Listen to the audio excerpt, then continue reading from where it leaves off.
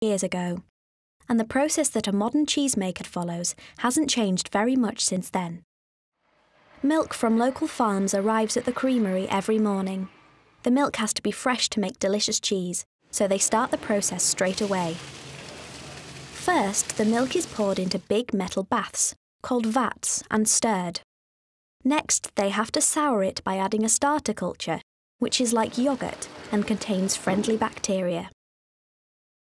This starts the process of curdling the milk and splitting it into two parts: the solid curds, which become the cheese, and the whey, the leftover watery liquid.